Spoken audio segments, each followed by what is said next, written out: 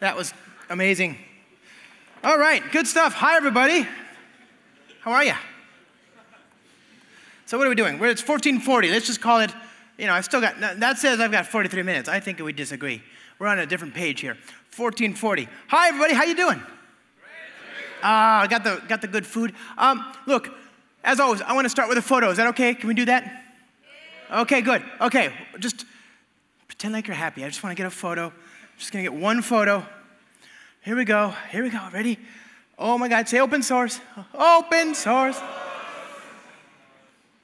And one more time. Yes, good. Thank you. Very, very good. I appreciate the opportunity. I appreciate the opportunity to be here. I appreciate the photo. Like I always say, I'm going to take a cue from my friend Chris Richardson. I'm going to take that photo. I'm going to show it to my daughter, and I'm going to say, see, they listen to me.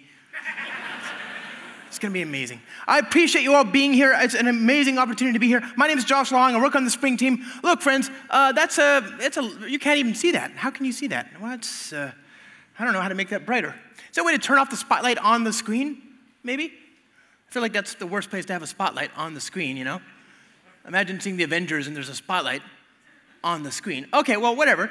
If they don't want you to see it, that's interesting. My name is Josh Long. I work on the Spring team. I'm a Spring developer advocate, a Kotlin Google developer expert, a Java champion, and most importantly, my friends, I'm at your service. I'm very online. So if you have questions, comments, feedback, whatever, you can find me on the internet. I have a YouTube channel.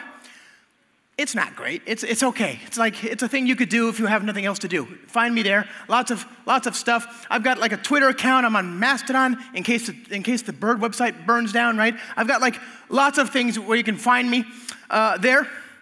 But here today, friends, we're going to talk about Spring Boot 3X, this new generation of Spring Boot, the 3.1 version of which just dropped last night when we were mostly asleep. I'm sure some of you are out there enjoying the sangria, but basically, it came out last night. It came out this morning, but it came out in the west, further west from here, yesterday, right? And that's amazing. That means it's here for all of us to use, which totally didn't affect my demo in any way. I was prepared. That's good. So what we're going to do, my friends, is as always, we're going to go to my second favorite place on the internet. My first favorite place on the internet, obviously, is production. I love production. You should love production. You should go as early and often as possible. Bring the kids, bring the family. The weather's amazing. It's the happiest place on earth. It is better than Disneyland. But if you haven't been to production, you can begin your journey here at start.spring.io. Now, friends, we're going to build a new application. As always, we're going to use the newly defaulted 3.1. I'm going to create a group ID called Bootiful, and I'm going to call this service. If you saw me in the keynote, you know that I'm just really great with names, and there's a reason for that. We have a choice about what version of Java we want to use. Friends, again, it's just really worth restating that while this might seem like you have 4 radio boxes, you've only really got 2 choices. Java 17 is required to use Spring Boot 3.x and later, so therefore it's the only reasonable choice to start with, okay? You can use anything later, and really, in less than 6 months, Project Loom, Java 21, all this stuff will be here. So you should be building your code with an eye towards being able to adapt that, okay? So this is in no way, no situation, in no context ever acceptable. You should never choose Java's 8 or 11, not even to be ironic, to show people that you make poor life decisions. Never choose those things, never. Remember, Java 8 is morally inferior and technically inferior to Java 17 and later. Java 17 and later are technically superior. They're faster, more performant, more robust, more syntax-rich, more operations-friendly, more capable in every single way. They're also morally superior. You won't like the look of sadness and despair in your children's eyes when they find out you're using Java 8 in production. Don't do this. Be the change you want to see in the world. Use the new versions of Java. Yes, absolutely. Absolutely. Very good. Look at that. Can we get rid of that? There's a spotlight. Can we turn off that spotlight on? I mean, I don't need to be seen. I just want them to see the screen. It feels weird. Okay, anyway, so we're going to go ahead and build a new application, my friends. We're going to add some dependencies. We're going to add the GraalVM-native image support. We're going to add the Spring Boot web support. We're going to add Postgres. We're going to add the test container support. We're going to add the data JDBC support, right? You could use JPA if you make terrible life decisions, but I'm going to go ahead and use JDBC. I think that's it. I think that's all that we need. Do we have the actuator? Ah, yes. Yes, there you go. Thank you. There we go. Much better. So you can see the screen, which is important, although I am not looking forward to the, in a little bit in the future when I turn over to IntelliJ and it's in light mode. It's not going to be great for all of you in the front. Okay, so I think I'm happy with all those decisions. And by the way, again, Java 17, it's really good. Judging purely by the version number alone, it's more than twice as good as Java 8, right? More than twice as good. So obviously, lots of reasons to use it. I'm happy with these decisions. Actuator, JDBC, test containers, Postgres, web, GraalVM. Let's do this. Let's go, okay? So first thing first, we're going to open this up in our IDE. And it doesn't matter which IDE, right? So here we are. First things first, I want to take advantage of the new test container support, right? We demonstrated this in the keynote. Wow, so bright. We want to take advantage of the new test container support that we just announced and integrated into Spring Boot 3.1 yesterday. And we're going to build an application, a stock standard application. Let's just get this out of the way, right out of the way up front, okay? So an application that talks to a database. And again, this is a nice feature in the new versions of Java, so I'm going to just take advantage of that. I love this feature so much, okay? We're going to build a repository that persists data in the database using this record. So I'll use the Spring Data CRUD repository, very good. I'm going to build a simple customer HTTP controller that'll read and write from that database, right? Customer repository. We're going to inject that into the constructor, because remember, every time you use @AutoWired on a field and you do field injection, a unit test dies every single time. Don't do this. Don't do this. Do the right thing, okay? So response body, very good. And friends, we're also going to create a simple HTTP endpoint called customers. Iterable of customers, return this.repository.find all. Very good. Now again, we're going to want to talk to a database, okay? And I've got Postgres on the class path. So if I go here, you can see Postgres right there. I've got that. I've got the test container support. So I want to use this new test container support, but I want to keep that test code, guess where, in the test context. So I'm going to create a new test service application. Okay, test service application. And it's just going to be another public static void main, right? Public static void main, string args. And we're going to say Spring application. We're going to delegate to the main one, to the actual main production code, but we're going to augment the configuration to include this class and then to run as normal. And the reason we want to do that is because we're going to make this a configuration class, and in there we're going to define a test container that we can draw credentials from, right? We have a new feature in Spring Boot 3.1 that allows you to source credentials for usernames and passwords from either a Docker Compose or a test container instance or something like that, okay? So we're just going to let Spring Boot define the bean, and then it'll automatically provide a service connection so long as we annotate it thusly. Now, I also want to be able to move very quickly when I'm developing, and so to that end, I'm going to also enable dev tools. I don't think I actually added that back here in start.spring.io, did I? Dev tools. Let's add that as well, copy and paste. Okay, and then we're going to paste that in here. And before we reload it, we're going to make this test implementation. Okay, so Command-Shift F9 or Command-Shift I to reload the Gradle build. We've got our test service application, and now that that's test implementation, I can use the restart scope annotation. What that will do is it'll tell DevTools when you reload the context, don't recreate this test container, right? We don't need to. It's okay if that endures for the lifetime of the application. So let's go ahead and start this test main method, okay? Run that. And we've got DevTools. We've got this test container. It'll take a little while to start up. You can see it's actually starting up in my main method. It's starting up the connection. You can see it connecting to the test container Postgres instance on my local Docker daemon. It's up and running. It took a little while to start up. It's not super fast when you have test containers and Docker and all that stuff in the background. But now I'm using DevTools, right? So I can go here and I can say, okay, git mapping customers, maybe add another query here, so customers, right? Customers by name, right? Path variable, string name, and I'll return this dot customer repository. And here again, I'm going to let the IDE, this wonderful IDE of mine, do the work, right? I'm going to pass in the name, and I'm going to just hit Alt-Enter, and I'll have it create the query for me automatically. Isn't that nice? So I don't have to actually do anything special to make that work. I'm just going to do Command-Shift-F9. That's this thing right here. Command-Shift-F9 that recompiles the application, and DevTools kicks in, and it started the application in 0.3 seconds, right? So very, very fast, long enough that I don't really have to worry about stuff working. Okay, now it's saying, hey, your SQL database table doesn't exist, okay? Fair enough. So let's go back here, and we're going to go ahead and create a source main resources schema file. So let's delete that, create a new file called schema.sql, create table customer, or create table if not exists customer, because it'll be reloaded, right? ID serial, primary key, name, varchar, or better yet, text. Somebody came up to me after the keynote the other day and said, no, just use text. What are you doing? This varchar business is weird. Okay, fair enough. So we'll do schema. We'll do some data.sql, delete from customer. We're going to insert some names into the database, okay? So some names, and I think, Sanderson was nice enough to put, I'm fixing it, buddy. I'm fixing it. I see you, okay? So there we go. We're going to take all these. We're going to put those nice names in this list. So what do we got here? We got Spring. We've got Becca. We've got Andreu. Okay. We've got Luis. We've got Spring IO. Okay, good. Fantastic. So there's our names, okay? We need to tell Spring Boot to automatically load that SQL file, right? So I'm going to say SQL init equals always, because from the perspective of Spring Boot, even though it's running in a Docker container that Spring Boot started, it's not embedded in the sense that H2 or something like that is embedded. So let's go ahead and restart it. And again, it's just going to recompile. And you see it's restarted already in 0.263 seconds, right?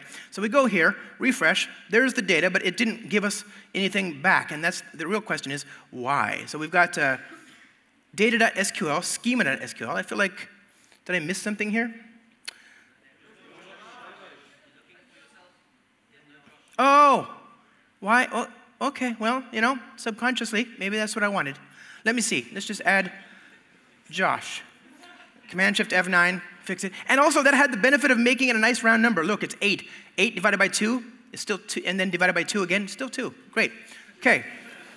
There we are. There we go. Nice round number. There we are. It worked. Of course it worked. It was a demo.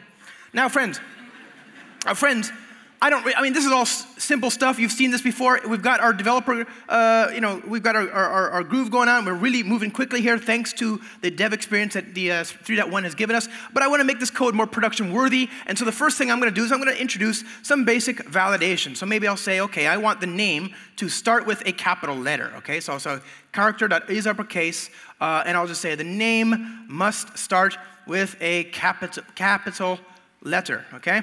Very simple. Now, what's going to happen if I have an uppercase letter? It's going to say, if I don't have an uppercase letter, it's going to throw in a legal state exception, and I want to make sure that I handle that error somehow, okay?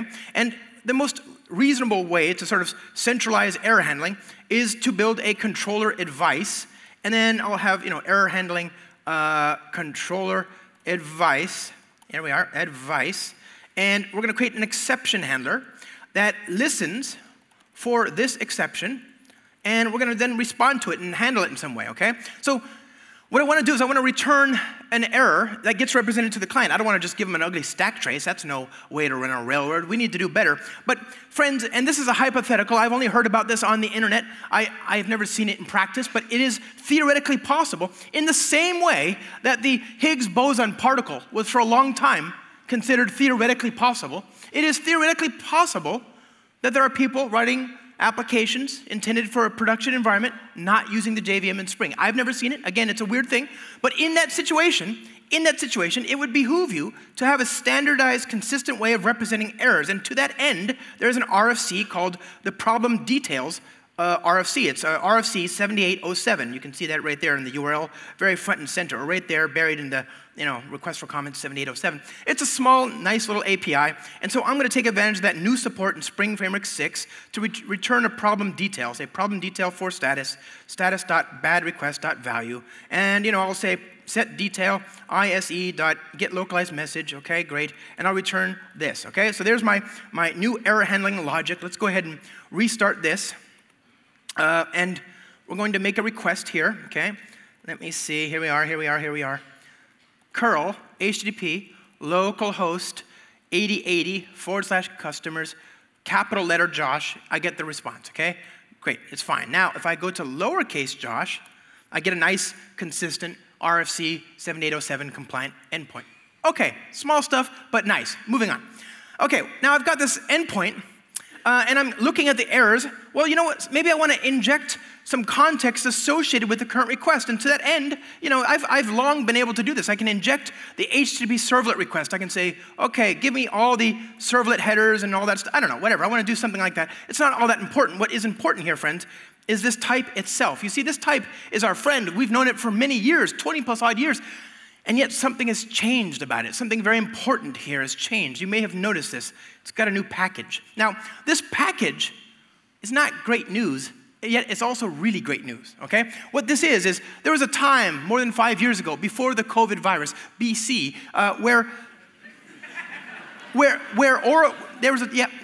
there was a time, BC, where Oracle just sort of stopped responding to emails. Just overnight, they ghosted the community. And as a result, nothing could be done. Because in order for Java EE to move forward, Oracle has to ratify these changes, right? They were the leads of several different specifications. They had to approve of certain changes that were being done in the Java EE specifications. And if they stopped responding to email, then that meant the whole community process just came to a crashing halt, right? This is not good for anybody. This is why, in order to be truly open, you need to be open source. So after about 6 months or something like that, eventually, Oracle was able to come back to the table, and they agreed to open source Java EE. But Oracle being Oracle, they insisted that all changes, be it to a new type, a new interface, any changes to the method names, any deletions, additions, etc., all of that had to be in a new package. So this is a political problem for which we could, that we could only begin to address technically. Now, to their credit, the Eclipse Foundation has done an amazing job. Really, amazing job. They took this problem that they were sort of left with and did a great job. They released there was Java EE7, then the Eclipse Foundation released Jakarta EE7, which is basically exactly the same as Java EE7. They released Jakarta EE8, which was the same as Java EE7. No changes at all, same, just new license, new documentation, new tests, but basically the same exact API, so backwards compatible. Then they did Jakarta EE9, which was the same as 8, except they moved the package from Javax to Jakarta. Now, what does this mean for you? Hopefully nothing. Unless you're using one of these APIs that has Javax in it, like JPA or JMS or Bean validation, then yeah, you're gonna have the worst find and replace of your life, okay?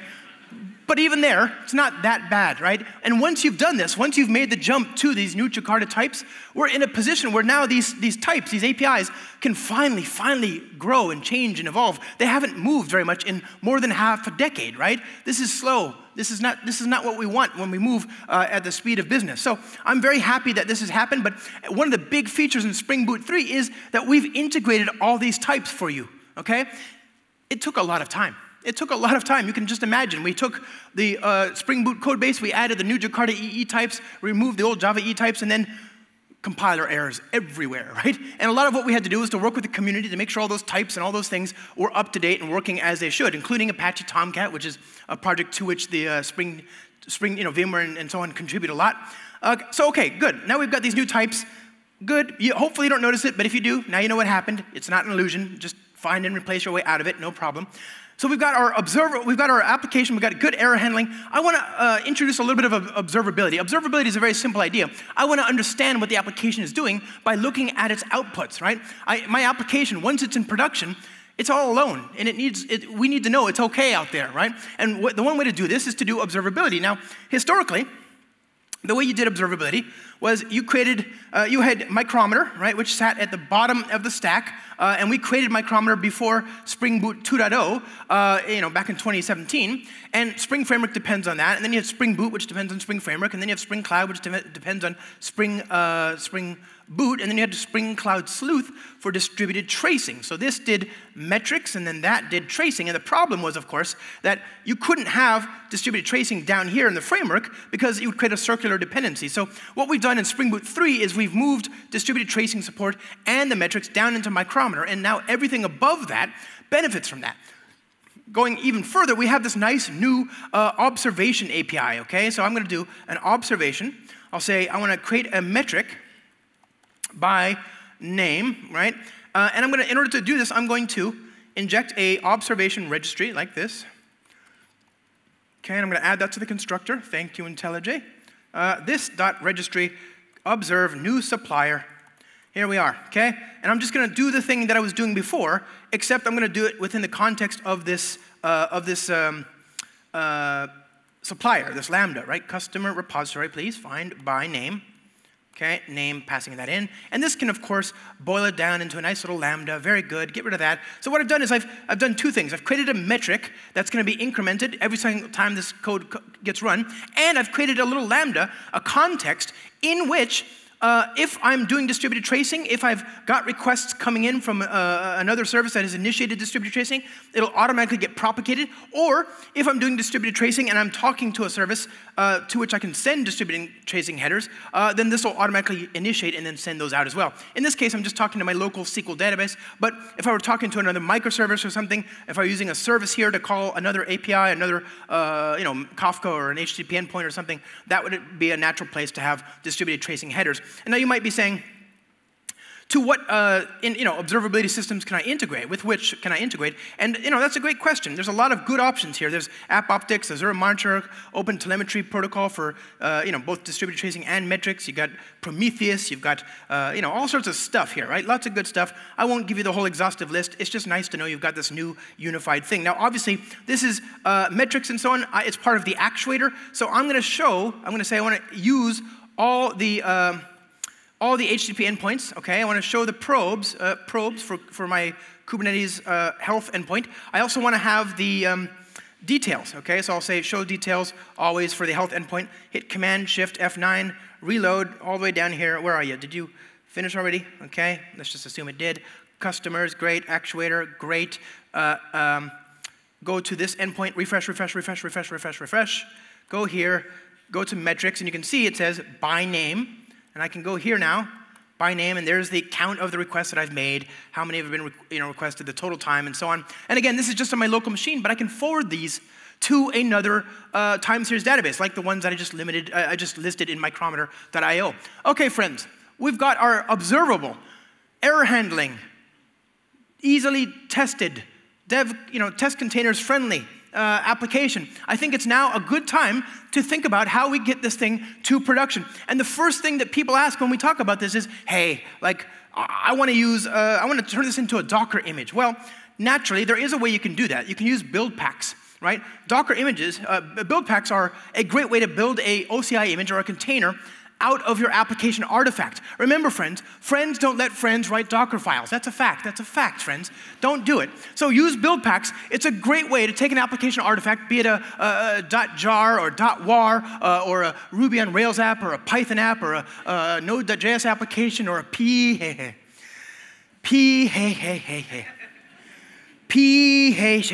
I can't say it, it's not a language. I refuse. Anyway, you can take all those things and build an OCI artifact very easily using the pack CLI. Obviously, this is not a new thing. This has been in Spring Boot for years. It's just a very nice thing to know about. And also, there are build commands on the command line. If you're using Maven, you can do Maven W Spring Boot :build -image, right? And that Maven W, okay? There's the Maven equivalent of it. And then in Gradle, you'd say Gradle W build boot image, right? Same thing. I'm not going to spend time waiting around for that thing to finish. We don't have time. But it's a thing you can do. It's very easy. You can then Docker tag and Docker push your application to whatever container registry you like.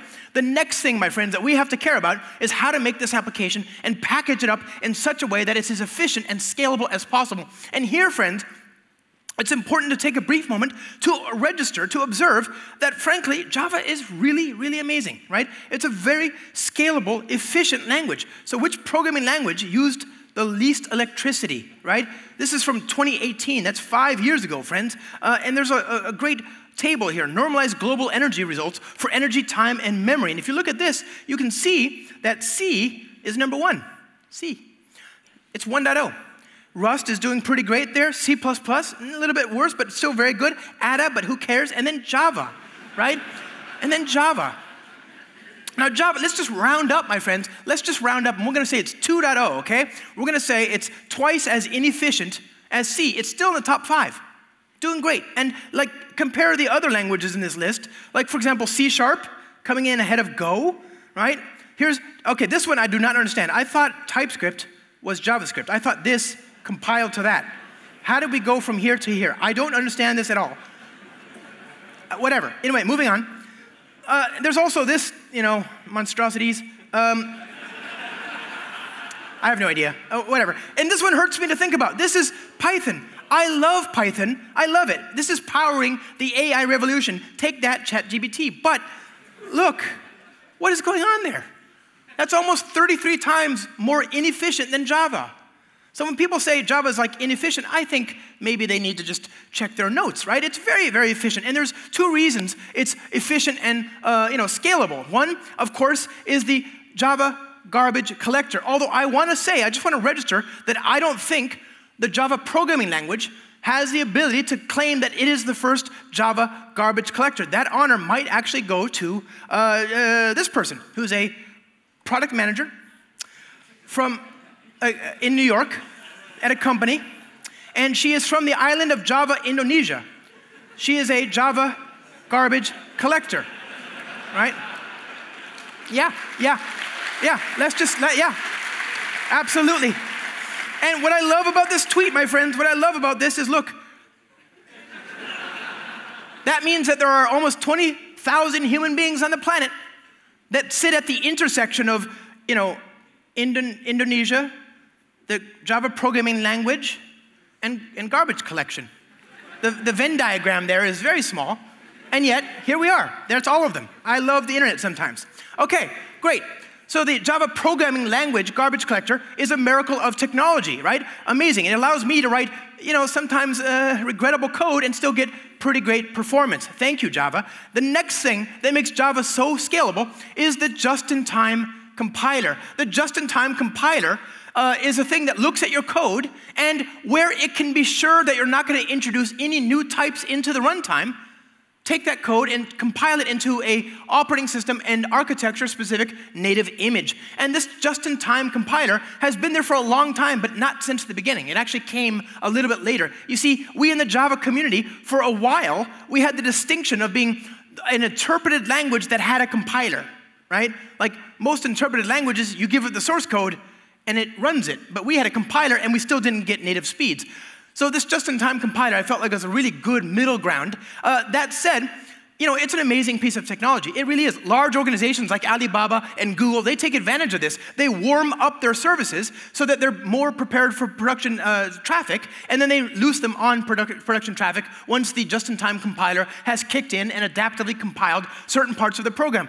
It's awesome, right? I love the just-in-time compiler. And actually, if you think about it, there's a bit of a thing here. Like, if it's so good, and yes, we know there's some issues with any dynamic behavior, right? The just-in-time compiler can't do things with reflection and serialization and proxies and things like that. But still, if it's so good, why not just proactively compile the whole application? And you know what? It's a great idea. So good, in fact, that they have a project called GraalVM, okay? Now, GraalVM, the core conceit of it is that it's an OpenJDK drop-in replacement, about which I'm sure you've heard a fair bit at this very show. And there's a native image compilation mechanism. And that native image compilation mechanism can take your code as long as you tell it when you're going to do all these fun dynamic things, like reflection, like serialization, like proxies, like JNI, like resource loading, etc. And who better than Spring as a framework centrally figured in your sort of system to tell the GraalVM compiler about most, if not all, of this dynamic behavior. And so a big thing that we did in Spring Boot 3.x is we introduced this new AOT engine. This new AOT engine is phenomenal. So what I'm going to do is I'm going to go here, and I'm going to kick off a GraalVM native compilation. Okay, I'm going to do native compile, right? There's that. I'm going to hit enter. And we're just going to sit back and we're going to let it do its thing. But I'm going to be honest with you here, friends, just straight talk here. This is going to take a minute or two, right? It's going to take a while, and it's gotten a lot better, obviously, but it does take its time. And it's actually kind of frustrating because I have a hard time paying attention. Squirrel, I have a hard time paying attention, right? It's not easy to keep me focused, and especially with this, I get kicked out of the zone, right? And it takes a long enough time that I get kicked out of the zone, but not long enough that I can go do something useful, like respond to emails or go to the bathroom or make a cup of coffee or take care of other sort of I/O issues, right? It's just long enough to kick me out of the zone, but not long enough to do anything useful. And now I'm in a point in my life where I understand this cartoon. I never understood this before, right? The compiling cartoon from XKCD, one of the best comics ever, the #1 programmer excuse for legitimately slacking off, my code's compiling. Huh? I didn't get it before, right? Who is this for? Who's got a programming language that takes long enough that you can get distracted and end up doing this, right? We do. This is us now. This is our life. It's okay, though. The results speak for themselves, but it is a little bit of a problem. We get kicked out of the zone. And so frankly, I just sit there with my head in my hands, and I just get distracted. I'm just staring at the ceiling, and frankly, I start to hear elevator music, and this is a problem. The elevator music, it just takes me away, and I thought, gosh, wouldn't it be great if everybody could hear elevator music? So I asked, and I went to the official GraalVM project at Oracle.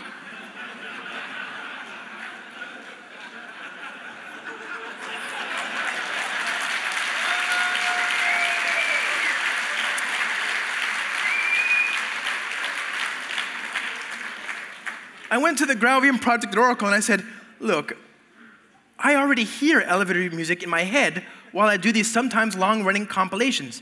I'd just like everybody else to hear it too. Thank you in advance, and I appreciate your amazing work. And I do. I really do. Look at, there's other people that appreciate it as well, I think. And we got some great responses, right? Some great responses, including this one from one of our friends over at Red Hat, right? Andrew Din, he's a distinguished engineer on the Java team at Red Hat, and he has this great response. He has this great video. I'm not gonna play it, but basically this is from do you remember there's a movie called GoldenEye? That was a James Bond movie in the 90s with Pierce Brosnan. Then they did a video game. And then this is from the soundtrack for the video game for the movie, okay? And it's actually really good elevator music. I think this is what we needed. This sounds pretty good to me. Somebody else said that they said, I would add that using beeps in general, not only for native image, really helped me reduce the development time. Yeah, my freaking toaster can make a ding sound. Why can't my multi-million line compiler? Yeah, that makes perfect sense. Let's do this. That's a step in the right direction. I couldn't agree more.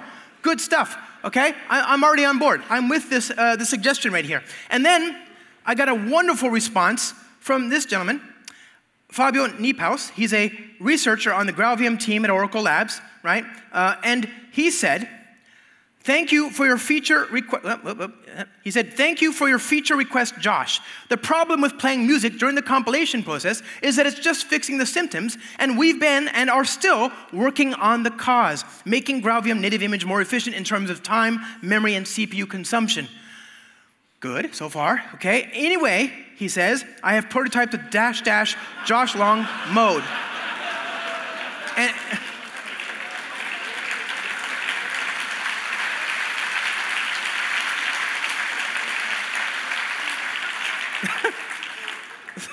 so basically, you would do native image -- Josh Long mode, right? And then you'd get this.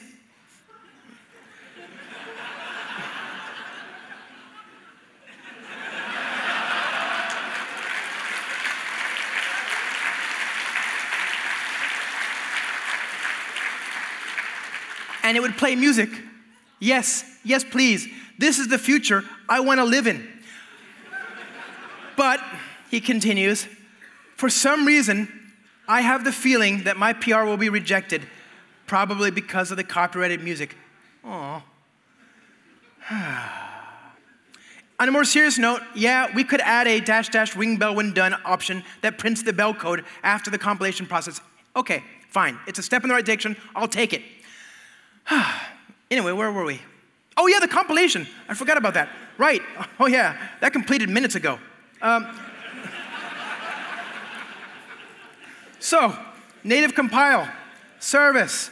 There we go. It's going to fail because well, first of all, I think I'm already running it. Yeah, I'm already running it on the local machine here. So let's stop this. And then the second problem is, remember, we don't have any properties telling it which database to connect to. That's all implied by the test container support at runtime. So I need to run it with some environment variables telling it where to talk to my database. So I'm going to use talk run.sh. That's this script. I'm exporting Spring data source URL, Spring data source password, username, etc. I'm going to do docker compose up. CD desktop talk, docker compose up. Here we are. It's going to spin up a Postgres instance, and then I'm going to do run. That's going to connect. It's going to run the application, and there you go. You can see it spun up in whatever, a little bit more than 1/10 of a second. That's pretty good. This is good, but it's great for serverless. You can do like AWS Lambda and all this kind of stuff with GraalVM and Spring Cloud Function. I'm a big fan, but what's much more interesting to me is this. This is the process identifier, 71, and what I'm going to do is I'm going to ask it for some memory. So PSRO-RSS 71, and it's saying it's taking about 106 megabytes of RAM. Now, I don't know how much memory your applications are taking, but I'm willing to bet it's a little more than that. Show of hands if it's more than that. Yeah, the rest of you are lying. Yeah, it's totally taking more than that. And I went to a data center like 20 years ago. Anybody here remember data centers? They were big, cold buildings with computers in cages. And you'd go in and with a jacket, because they kept the air conditioning on, and you plug in these patch cables, and you talk to different machines, and you say, hey, how you doing? How much RAM you running? What's going on? And back then, there was a time when application servers roamed the earth, and so we had applications deployed within application servers, but multi-tenancy with an application server was never a thing. It never really worked, so we had one application in one application server, and it took, 2 gigs of RAM. And that was 20 years ago, and that was on 32-bit machines. And I remember at the time thinking, gosh, wouldn't it be great if I could have like more RAM, just so I could really, see what happens. And now, if you had told me then, 20 years ago, that 20 years later, I'd be running an application in 1/20th of the RAM footprint as I was then, I don't think I would have believed you. But here we are. What a wonderful time to be alive. All right, friends, so we've got our application. It's a service. Let's build a client. We're going to go back here. I'm also really great with this part of the naming, so I'm going to call it a client, right? We're going to use the GraphQL support. We're going to use the reactive web support, and we're just going to go ahead and hit generate using the latest and greatest version of Java here. Downloads UAO client.zip. Open this up, and what we want to do is we want to build an application that talks to the service that we just built, okay? Now, I'm going to build this application. What I want to do is I want to build a client to it, right? And you can imagine what we need to do. So customer, HTTP, capital C, okay? I could do that, and then I would just inject the reactive web client. I guess I could do this, that kind of thing. That's fine as well. And you could kind of understand what we need to do, but this looks suspiciously like work. So I am not going to do this. Instead, I'm going to take advantage of the new declarative HTTP interfaces. So customer, HTTP client, I'll have an endpoint here, a method rather, that'll return all the results in a reactive stream. And I'm going to use the type from the server side. I want the same type, right? So I'm going to do something right now, something terrible, something that you should never, ever do, ever. Not even when you're all by yourself at home and no one is looking. I am going to copy and paste code. So here's my service application. We're going to take that type right there, Command-C. Okay, go back over here, paste it. Good, look at that, very good. Get rid of that, get rid of that. Good, okay, so customer, all, okay? So that's a method to return all of the records by calling customers. I'm going to return by name, so this will take a string name, right? There we go, very good. And now I want to define how Spring is supposed to map these method calls to the network calls. So I'm going to use this new client-side annotation called getExchange, right? And I'll use that here. I'll say when somebody calls the method by name on an implementation of this interface, make a network call to whatever host and port we configure, /customers/name. So I'll go here, I'll create a bean, and what I want to do, let's just start off with what we want to do, right? We're going to say return new application runner. And I'm going to inject this customer repository, or this customer client rather, in here. I'll say cc.all.subscribe, and I'll just print out the results like so, okay? We'll just, come on, off. Nope, That was not even close. There we are, okay? So that's the thing I want to do. In order to support that, I need to have an instance of that declarative interface. So in order to do that, I need to do some configuration. Now, most of this you can do just once per application and reuse. But as I've only got one interface, I'll just do it all in one place, okay? So wc equals builder.base URL HTTP localhost 8080. Okay, .build var wca, which is a web client adapter. We're going to tell it how to talk to an HTTP client. Okay, I think I can do a bit. No, that's it. And then we're going to build the actual proxy itself using the HTTP service proxy factory. Build that. Create the client, customer client .class, and we're going to use the adapter, so the client adapter WCA. Okay, so we're saying build this interface definition using that HTTP client. As configured here, and then we're going to inject it. So let's go ahead and run this and see what we get. It worked. Of course it worked. Okay. Now, moving on. We have a simple way to talk to the service. We can add as many of these interfaces as we like. I'm using HTTP, but obviously you probably heard by now, we also support RSocket, which is a really fast binary protocol for working with network services. And we support, it's a flexible mechanism. So in theory, we could support other things like GraphQL. I think there's probably work being done on that. We could ask Rawson. He's probably around somewhere. We could do that, right? Good. This is great if you want to talk to the service and get the data, but you still need to return that data and represent it to the client. One way to do that would be to use Spring Cloud Gateway as a proxy, right? And that's a great thing if you want to act on the envelope. But in this case, what I want to do is I want to act on the payload itself, okay? And there's a bit of a tension here, right? What happens if you're wandering through the Sahara Desert and you've got 1% battery and you've got like 1G signal and you've got, an app that is going to make 10 different calls to 10 different microservices? Not great. You're going to lose that battery before you get help. That's not good, right? So what we want is some way to be as efficient as possible. Clients, and by clients I mean your iPhone, your Android, your PlayStation, your Xbox, your cars, all those things, they have their own SDKs, and they want all the data as efficiently and in one fell swoop as possible, right? They want it all at the same time.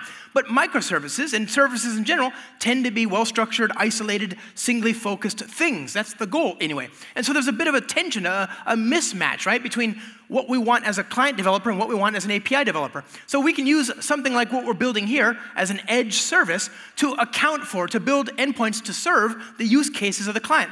And so I want a way to stand up an endpoint that gives the client as much or as little data as it needs and no more. And to this end, I think GraphQL is a great fit. So we've got Spring GraphQL in the class path.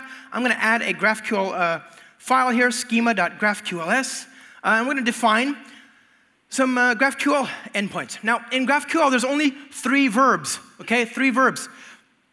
We've got query for reading data. You've got mutations for changing data, and you've got subscriptions for reading data over time, things where you might use WebSockets or things like that. Queries are great, okay? So we can say, I want to ask a question, type query. This is going to be a well-known type called query, and it's going to have a field called customers. That's going to return an array of customers, okay? Type customer. And the type customer has an ID and it has a name field. And right now, this looks more or less one-to-one like what we're doing in our Java code, right? So this is a well-known type. This is a new type. And GraphQL is going to automatically make this field available when somebody asks GraphQL what fields are, what queries are supported. Now, we need to actually implement this query, this field, to return the data that looks like this. So let's do that. We're going to create a new controller here, okay, at controller, class customer GraphQL controller, okay, and we're going to say private final customer HTTP client CC, and we could say schema mapping, type name equals query, field equals customers, and then return all of the customers, right, like this. The thing is, like I said, queries are a special case. They get done a lot. They're a well-known kind of thing. They get done a lot. And so actually there is a convenience annotation, a meta annotation, called query mapping, which is defaulted to the type name of query. And the field is derived from the name of the method. So this is going to call, the customer client is going to make an HTTP request to our service, and it's going to return the JSON. Oh, by the way, I have a question. I speak a few other languages. I speak English. In English, we might say JSON. But frankly, I'm of the mind that we should be saying it the French way. More like JSON, right? Now, how much better would life be if we could all just do JSON? Who wants that in their life? Let's make this a movement. I'm tired of JSON. It just sounds like a very harsh thing to say in polite company. Okay, so we've got our endpoint. We've got our endpoint, okay? It's going to return the data. I want to inspect that data.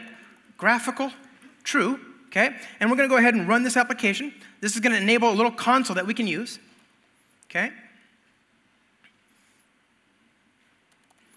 Localhost 9090 GraphQL, or graphical, right? And we're going to, you can see we've got this nice thing right here, right? Look at this. I've got control space, enter, control space, schema. All that work that we had to do to teach HTTP about schema, all those hacks, all those ridiculous arguments around, do I do put or post or options and patch? Do I do 200 header or 201 or 202 and a location header? All that goes away. There's only one way to do something like this in GraphQL, and either you did it or you didn't. It works or it doesn't, right? So this is very convenient. I got the ID back. I want also the name, okay? Great, I got the name, okay? Now, what I want to do here is I want to actually, what if I had another microservice still, okay? What if I had another microservice, and I wanted to get all of the profile data for each customer? So it's another microservice, and I've got profile data. Let's just imagine, social media data, okay? Like username and password or something like that.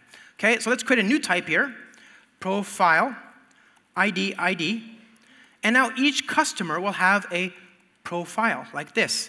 Very good, so I'm gonna add a new type, but I'm not gonna change the back-end service. I'm just gonna graph it together, with Spring and GraphQL. So I'll create a new schema controller resolver, or field resolver, schema mapping. The type name, of course, is customer. And the field will still be defaulted, so it would be profile. And in order to understand which profile to select, I need the customer, don't I? So I'll say customer.id. There we go. System out. Customer ID equals customer.name, whatever. Who cares? Good. Okay. So we've got this now new resolver resolving the profile data for each customer. So when I go here and I refresh this page, look at that. If I say profile, I get this, I get that back, and you can see I've got this. But there is a problem here, isn't there, friends? I've just made, I had eight customers, I think, and now I've just made 8 calls to the profile service, right? You can just imagine this is a profile service. That's inefficient. So GraphQL has a great way to batch it, right? I can use batch mapping, and in this context, I say I want to get all the profiles for all of the customers, and I get a list of customers. And now I can do, if I'm using Spring Data JDBC or MyBetis or Java OQ or something, right? I can do, select all from profile where the customer ID is in this list of customers, right? So profile, here we are. For var c, customer list, map.put, c, new profile, c.id, return map, okay? Very good. So now we can rewrite this. I'm not going to change the contract. I'm not going to change the perspective of what the user gets. I'll just do that. Same exact results, but now I don't have to, I'm not re-querying that thing. I don't have the n+1 problem, right? So GraphQL is a great way to build production-worthy services and endpoints. The declarative client can get you there really quickly. This is all using Spring Boot 3.1, of course. So I could have been using dev containers, test containers here if I wanted to, but obviously I'm not talking to anything per se. But one thing I could do, I could native compile, right? I can do that if I want. And we'll just let that do its thing in the background. And with that, my friends, or maybe not, what did we just do? Build, compile native? Oh yeah. Gradle W. By the way, do you know if you don't know, you can just ask, like, say which tasks grep native, right? So, mine is I. Or not. Did I not add this to the, I didn't. Oh, friends, this one's on me. Here we go. GraalVM support, copy, paste, go here, native compile, right? We'll let that do its thing. In the meantime, my friends, I think we're in a good place. I think we're in a great place. We can I think we've looked at a few things in Spring Boot 3.1 that'll make you able to better build more efficient, more production-worthy, more developer-friendly code bases, right? Who learned something new? Good. Who had fun? Good. I really appreciate you. Thank you, everybody. Thank you so much.